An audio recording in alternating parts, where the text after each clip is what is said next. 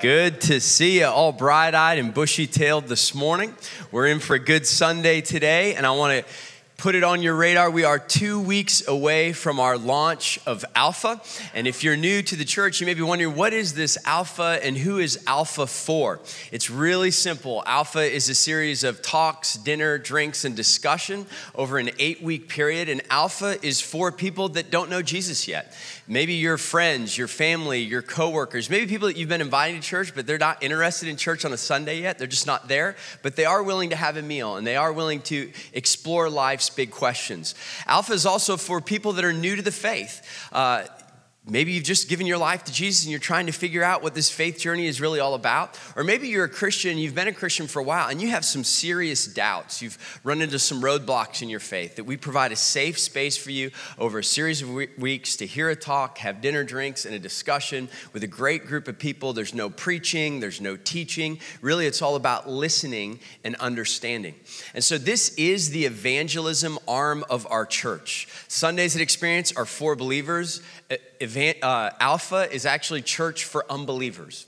And so we would love for you to be a part. Everyone at Experience, we invite you, we want you to try Alpha at least one time. Complete the Alpha course. It will help you grow in your faith. It'll help you think of the people that God has put on your heart that you could invite as well. So go ahead and pull out your phones real quick. Get them out.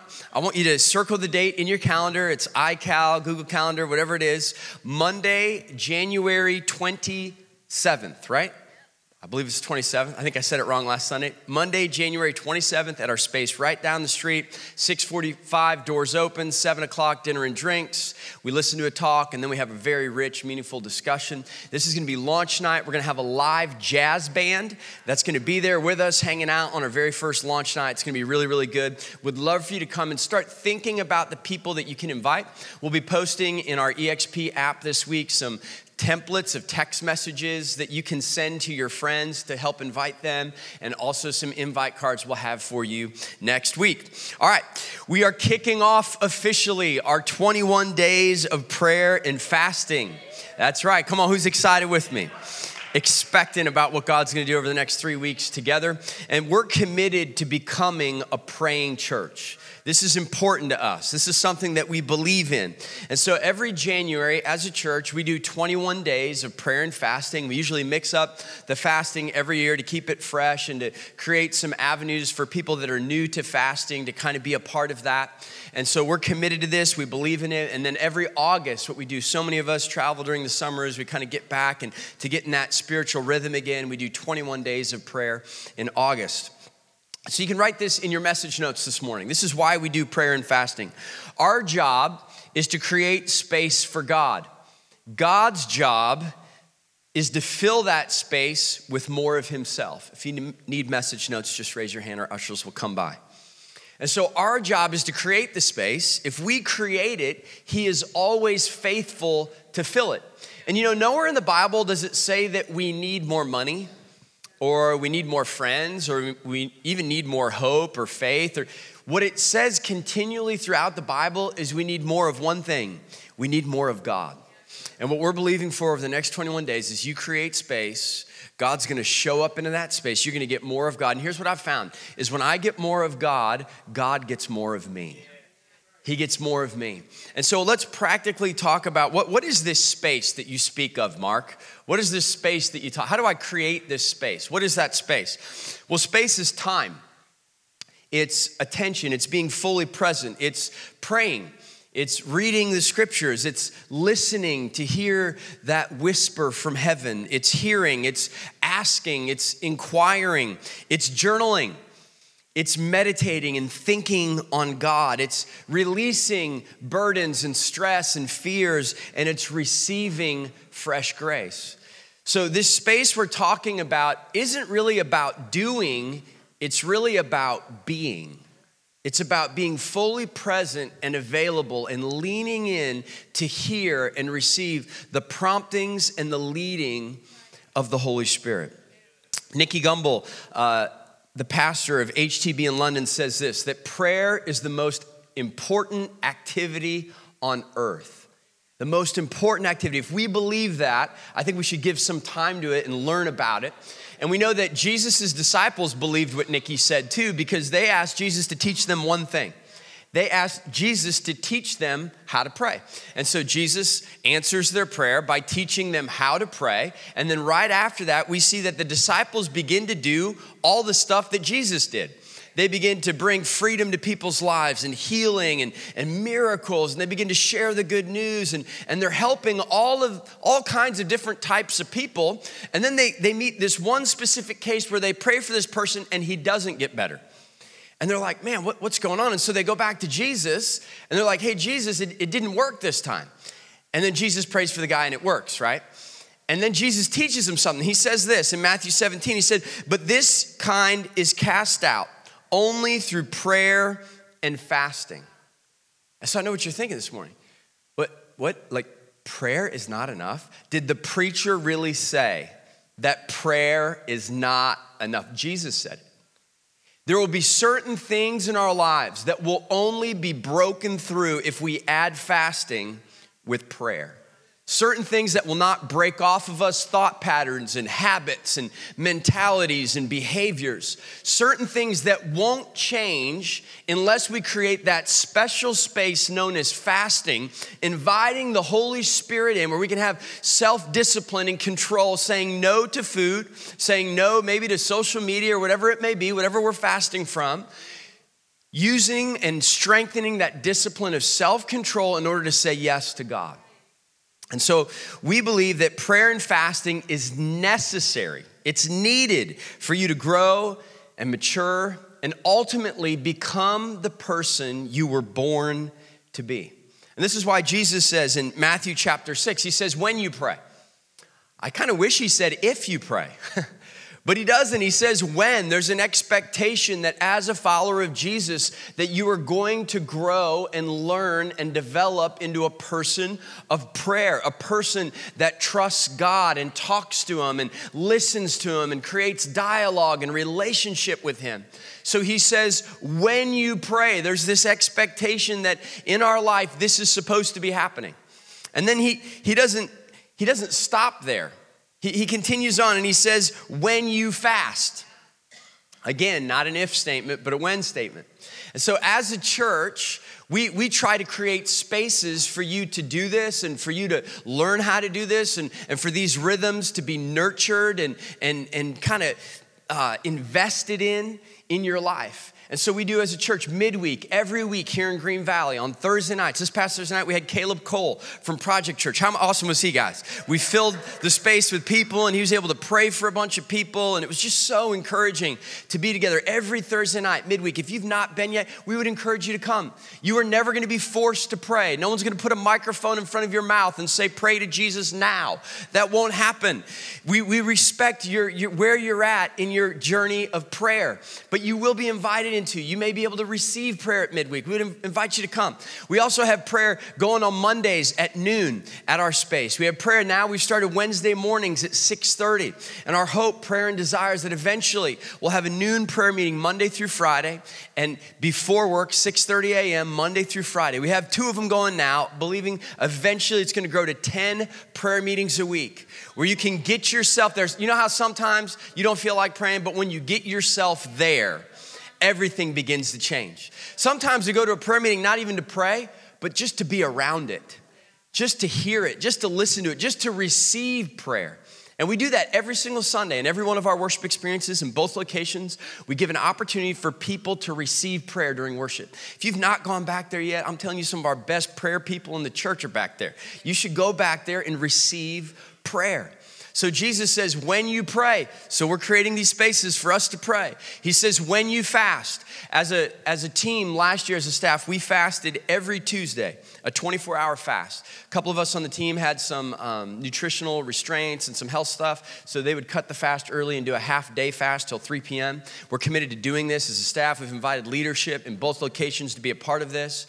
And so we've learned that a weekly rhythm of fasting can be really good.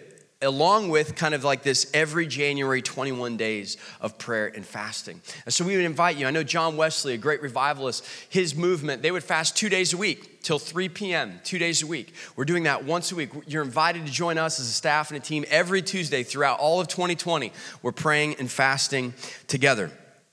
All right, so I know you're thinking, all right, I don't know how I feel about this. This is a lot. This is maybe too much. I don't know that I can do this. Well, let us help you get started. There's a couple of books, and they're going to be posted in the app this week. The first book, if you're just kind of getting started in prayer, there's like this classic book you have to read. It like will give you the motivation, inspiration, and desire to pray. It's called Fresh Wind and Fresh Fire by Jim Cymbala. Just a phenomenal book. Would encourage you to get it. We'll post it in the app this week. Secondly, if you want your PhD in prayer, I mean, you want to go like doctorate level here. You want some letters after your name in terms of prayer. There's this book by Mike Bickle, International House of Prayer in Kansas City. It's called Growing in Prayer. This book is deep. It's dense, it's powerful. You're gonna have to reread some stuff a little bit, but it really helped me grow in prayer, and it deepened my level of understanding of prayer. And then this is our favorite book. This is what Amanda says is her favorite book in prayer right now. It's called How to Pray, a Simple Guide for Normal People. Any normal person here today that wants to learn how to pray? Anybody, just throw up your hand. If that's you, like, hey, I want to learn how to pray. I'm a normal person. I see you in the back. Here it comes. Catch it. It landed. No one got hurt. Thank you, Jesus. Now, here's what's really cool about this book. It's super easy to follow. It's really refreshing, really, really helpful. And I actually met the author of the book. And guess where I met the author? I met the author at a prayer meeting. Come on, who would have thought? The guy who wrote the book on prayer, you're gonna meet him at a prayer meeting. And so here's a picture of the prayer meeting. It was actually in London on a Tuesday morning. This prayer meeting has been going on for 29 years. 7 a.m. Tuesday morning, South Kensington, London. And I'm gonna give you a video of the prayer meeting. It's piping hot. Check this video out. This can happen in the name of Jesus. Amen. The British are intense and passionate when they pray. And so in this prayer meeting, they circle us up into groups of 3, and we're praying for each other. And we have a guy in our group that's praying, and I'm like, man, this guy can really pray. You ever been around someone like that? And I'm like, wow. And I'm kind of inspired by him. And you know, and then he asked me to pray for him. And so I pray for him. And afterwards, I tell my wife and some of the people that are at the conference with us, hey, man, I prayed with this guy today. He said his name was Pete. And so, oh, what did he look like? And I start talking to him. They're like, Mark, don't you know that is Pete Gregg? He is like the Yoda of prayer in London. He has started 24/7 prayer movements all over the world. And then you know what I immediately started thinking about? Oh my gosh, what did I even pray? And then I was like, thank God I didn't know that he was that guy. Otherwise, I would have been like praying these like, Father, I call an intergalactic warfare from heaven to come. You know, I would have said some stupid prayer trying to be super spiritual and tried to achieve some. So I'm kind of glad I didn't know who it was, right? But then I was also kind of frustrated I didn't get a selfie with him. But I did get a video, and he's in the video right next to me. I've got proof for you. Check this out. Their prayer meetings are very similar to our midweeks. These are some people next to me. Now you're gonna see Pete here, right there. That's Pete, right there. That's Pete. That's the author of the book I just threw out. He was right next to me in the prayer meeting. See, I've got living proof that he was with me. And it was an absolutely incredible prayer meeting. All right, so I get it, Mark. Prayer's important. Fasting is necessary. I'm just not there. I'm just not there yet. I don't know about you, but I feel like that all the time. And so I went to our staff last week and I said, guys, give me one word to describe your prayer life. Here's what our team said. They said, it's scattered, changing, kind of wild. Sometimes there's answers. It's safe, and it's slow burning. And then I asked them, give me one word to describe what you want your prayer life to be like. And here's what they said: structured, faithful, more and longer, hunger, and powerful. Here's what I've learned. We actually have to be led into prayer. We don't really lead ourselves into prayer. Jesus led his disciples into prayer by modeling prayer and continually and constantly inviting them to prayer. And so we as followers of Jesus, we have to be led into prayer, and we are doing our very best as a leadership team at Experience to lead you into prayer, because that's where things happen. That's where things change. That's where you grow. We have to be led into prayer. And so if you have your Bibles, turn with me to Genesis chapter 8. That's where we're going to get started this morning. And this scripture actually comes from me creating space for God to speak to me. And as he spoke to me on this 3-day prayer retreat, which we're going to show you some pictures about in a little bit, is he spoke to me in such a profound way, and it was found here in Genesis chapter 8. This is what the Bible says. Noah and God. He waited another 7 days after the flood had come and it had ceased. And again, he sent forth the dove out of the ark, and the dove came back to him in the evening, and behold, in her mouth was a freshly plucked olive leaf. So Noah knew that the waters had subsided from the earth. And God said, this is the sign of the covenant that I make between me and you and every living creature that is with you for all future generations. I have set my bow, my rainbow, in the cloud, and it shall be a sign of the covenant between me and the earth. When the bow, the rainbow, is in the clouds, I will see it and remember the everlasting covenant between God and every living creature of all flesh that is on the earth. Let's just close our eyes and pray real quick. Father, we ask today that you would illuminate your word. Use it to shape us and fill us. Give us a fresh hunger to know you today. In Jesus' name, everybody said, amen. Back in November, I embarked on my 3rd annual prayer and silence retreat, which is a 3-day retreat that I do in the fall as I prepare my heart for vision for the future. And so there's kind of this excitement and this expectancy as you pray and you kind of get to the location. I've been to a monastery. I've been at a cabin out in the woods. This particular time back in November, I was up past Redding at the foot of Lake Shasta. And I'd rented this little cottage on Airbnb, and I walk into this little cottage and I come in and it looks almost the exact same as the basement of my grandfather and grandma's house. That my grandfather was a carpenter, he built with his own hands. It even kind of smelled like it. And I had so many great memories with my cousins in that basement. I walk in and I'm like, wow, this is weird, this is like nostalgic. And as I'm in that little cottage, I look to the right and there's this shaft of green light coming to the middle of the room. And I'm like, man, what is that? And so I go around to look, and this is what I see right as I kind of move around the room. I see this stained glass image of this. And I'm pretty sure there's no other Airbnbs at Lake Shasta with that. And I'm pretty sure there's probably no other Airbnbs in the whole state of California with that. And what's even more funny is I had this kick going on that staff was giving me a hard time about, is that I'm like, man, guys, we need stained glass in the church. Let's get some easels and some stained glass and make it feel historic and beautiful and ancient, and we can connect with God at a deeper level. And they're like, Mark, you're crazy. Like, just get stained glass in your room or something. Like, we don't need it at church, and we got to set it up. And they made good points. But I was on this stained glass thing, and literally, a lot of times when you do these prayer silence retreats and you see God, a lot of times God speaks at the very end. And here I am, I haven't been in the cottage for more than 2 minutes. I've got this stained glass thing going on in my life, and boom, the picture comes. And it's like God could not have spoken more clearly to me than that image in stained glass. And so let's unpack a little bit what this actually means. The dove is representative of the Holy Spirit. We see in the New Testament that when Jesus is baptized, the Holy Spirit comes like a dove. We see the olive branch in the dove's mouth indicates the anointing, that they crushed olives in the Old Testament and created the anointing oil. And the anointing oil in the Old Testament signifies and symbolizes the power and presence of God. The rainbow indicates the promises of God being fulfilled. And then we see each color in the rainbow has meaning and significance. The blue signifies the washing and the cleansing of regeneration of the Holy Spirit. The purple signifies our identity as royalty, sons and daughters of our King. The green signifies life and growth and health and vitality. The gold signifies the glory of God. Orange signifies the fire of Pentecost and the coming of the Holy Spirit. And red red signifies the blood of Jesus and forgiveness from our sins.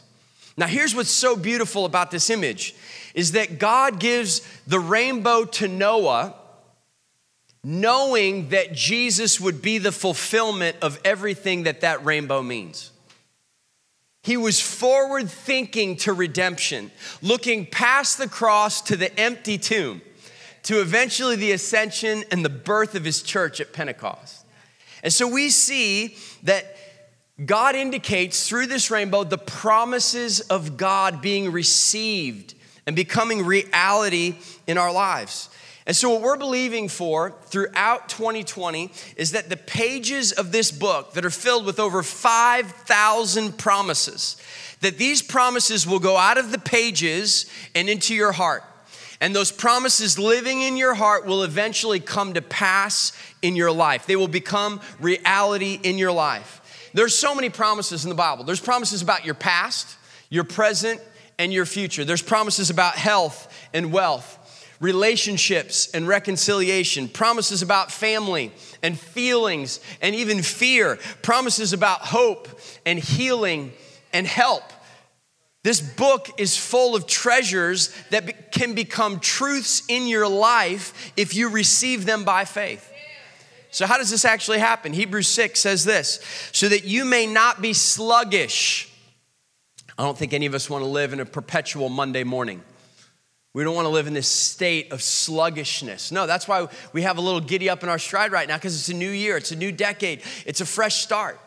God doesn't want us living sluggish. So he says, so that you may not be sluggish, but imitators of those who through faith and patience inherited the promises.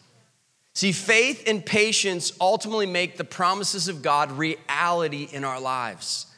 We can't have one without the other. We want the promises, we can't just have faith, and we can't just have patience, we gotta have both. See, if we have faith without patience, we're just gonna burn out. We're gonna get excited and then it's gonna fade and fizzle. If we just have patience with no faith, then what's gonna happen is we're gonna be sluggish and we're gonna be waiting without believing. So we actually have to have both. It's like if you put a steak on a grill. You can have that grill piping hot and you can burn the outside and the middle is bloody red. Who wants to eat that? You don't want that. Nobody wants it burnt on the outside and mooing on the inside. That doesn't taste good, right? Or you could also put that steak on the grill and you're sitting there waiting and nothing changes because the fire's not on. That's not going to do anybody any good either. No, we got to have faith and patience. We got to let that thing marinate and cook and burn, and we got to let it become what it's supposed to be. And that only happens through faith and patience. So we've got a little illustration for you this morning from the scriptures. This is Luke chapter 11. You'll see our door up here today as well. Here we go, Luke 11. It says, then Jesus gave this illustration. Imagine what would happen if you were to go to one of your friends in the middle of the night and pound on his door.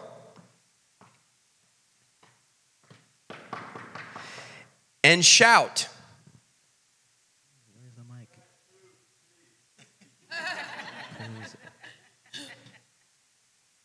But your friend says, why are you bothering me? The door's locked and my family and I are in bed. Do you expect me to get up and give you our food? But listen, because of your shameless impudence, even though it's the middle of the night, your friend will get up out of his bed and give you all that you need.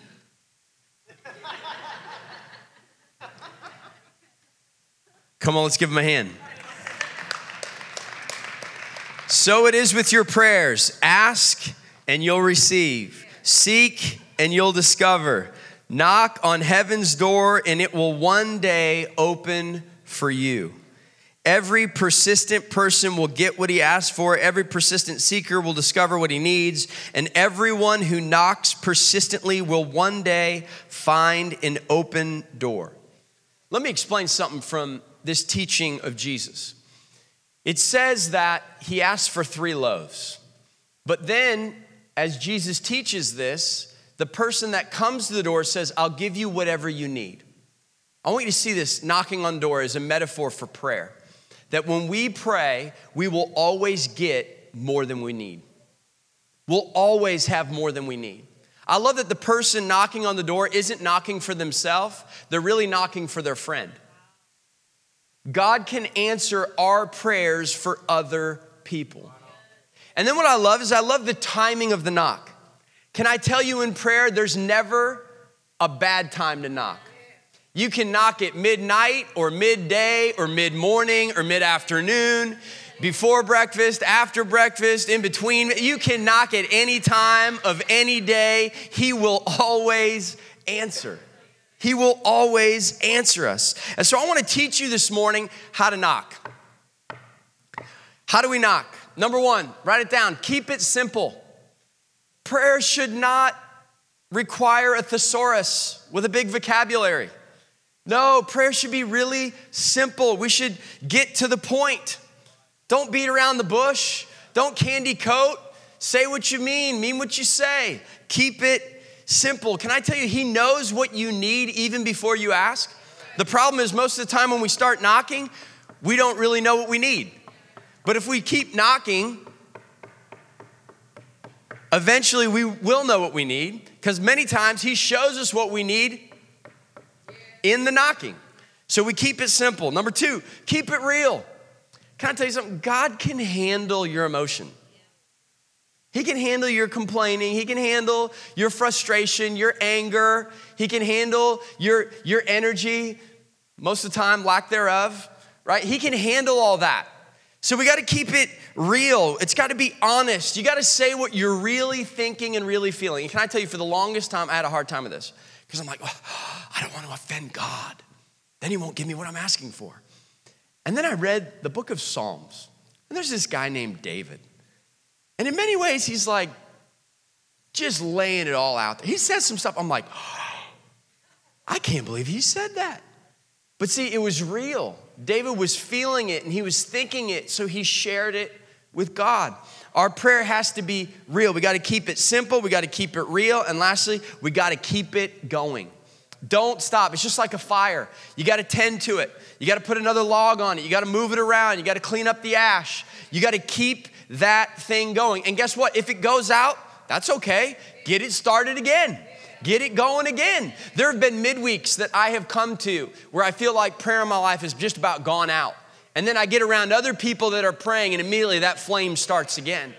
There are going to be Sundays when you come to church and you don't feel like coming, you don't want to come, you're kind of complaining the whole ride is too far away, and the parking, and the coffee isn't even hot right now, and And you just got to get yourself here. You just got to keep showing up, because when you make space for God, he fills it with more of himself. And what you want and need more than anything is more of God. Your life will get better if you get more of God. Your whole life will get better.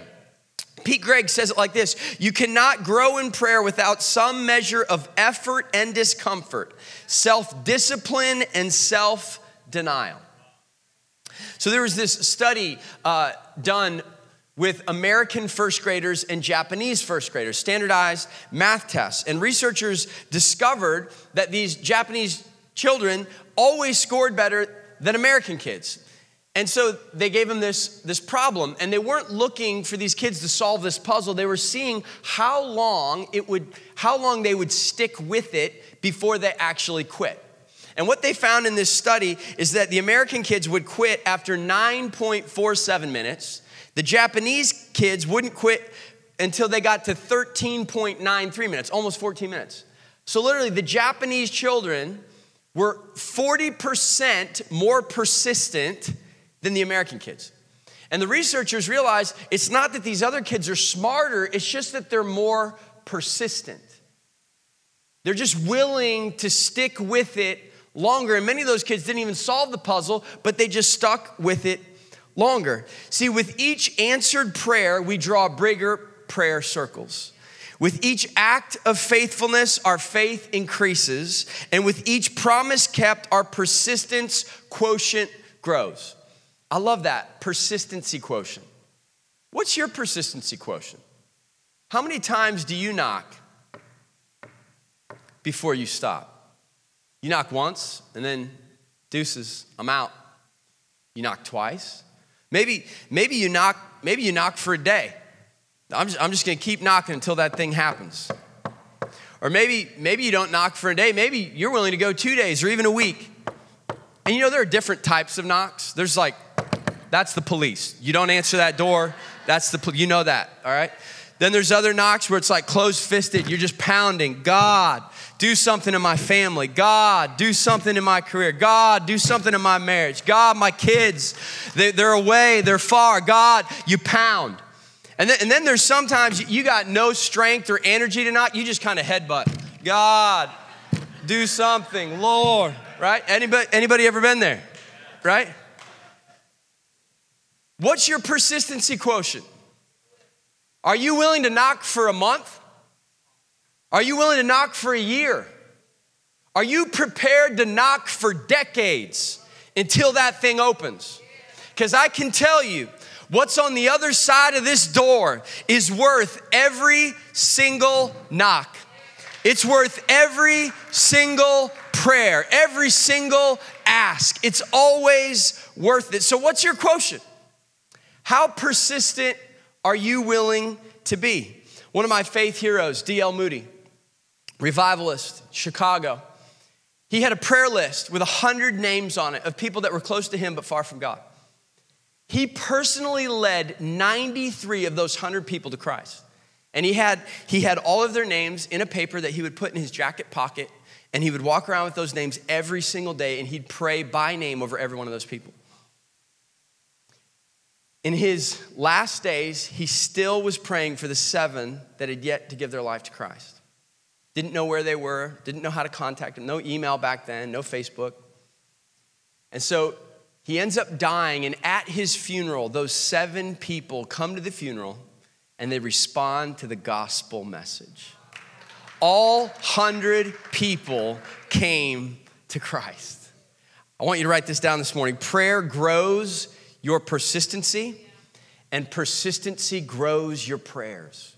If you just start praying, you're going to get more persistent. Your persistency quotient is going to go up. And here's what happens. As your persistency grows, you're going to grow bigger prayers, bolder prayers. Prayers not just for you, but for others. Things are going to begin to happen.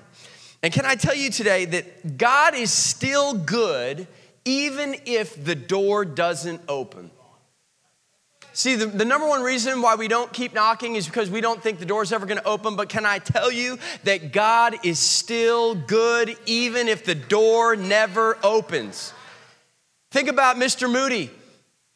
He didn't question whether or not God was good. God opened the door after he was gone. That's how powerful God is. He's opening doors that you haven't even thought of existed, right? And so we've got to be people that know how to knock. We know how to pray. And I refuse to have a door that's closed that won't open because I won't knock. How many doors do I have in my life that God's just sitting there waiting for me to knock in order to open? But he will not force doors open that I'm not willing to knock on. And can I tell you, sometimes a shut door can be a good door. I've found in my life that some of those shut doors were actually me dodging bullets. God actually rescuing me from my own stupidity. It was him actually being kind. Nah, you really don't want what's behind that door. So we've got to learn to trust him. We've got to embrace the mystery of it all. And so let's get real practical here before we pray this morning. We've got to make prayer enjoyable and easy if it's ever going to be consistent.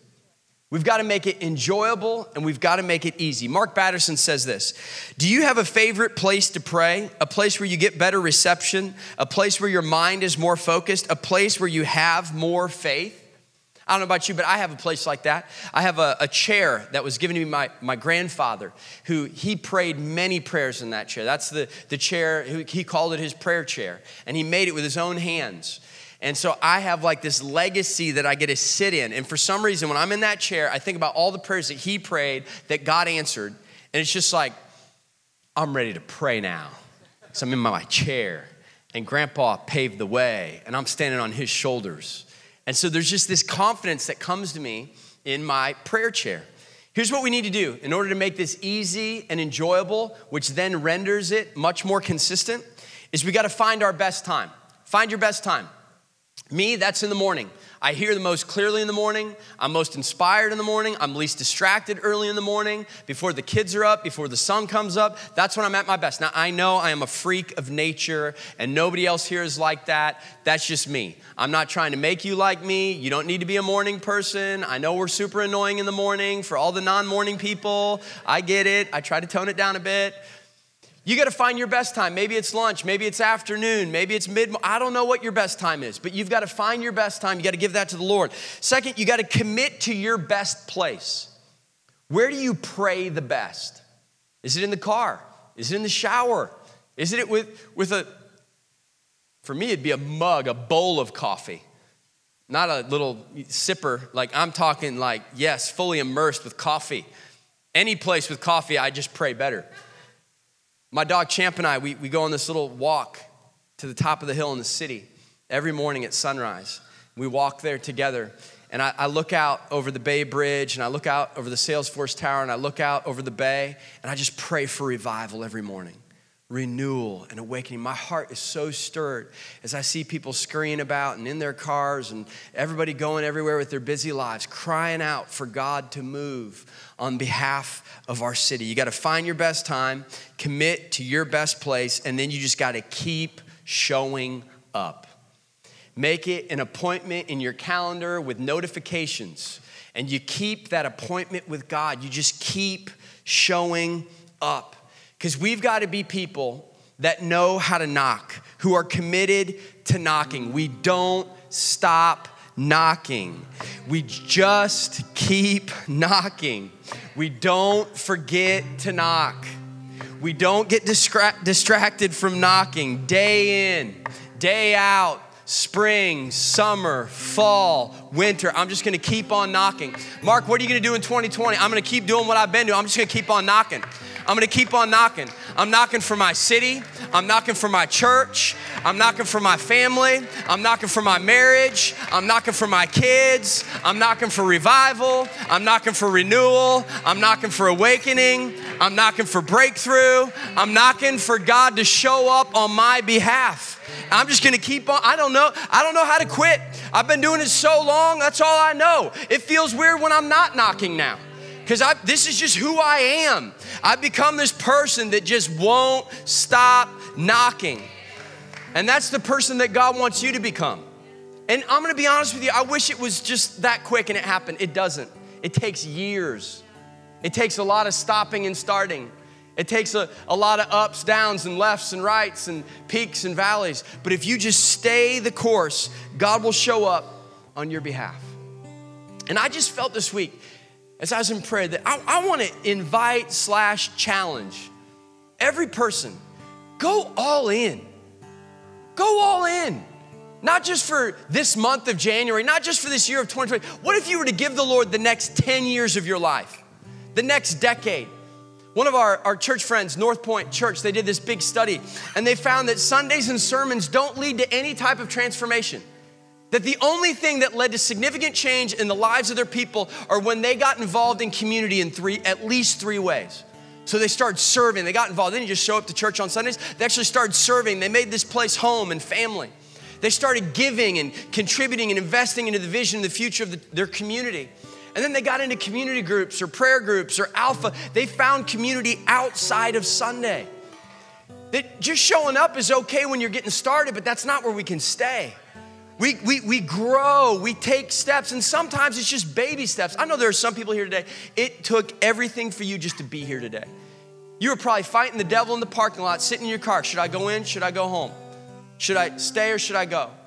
And then you thought of a million reasons why you should leave, and then the Holy Spirit spoke, and you walked in.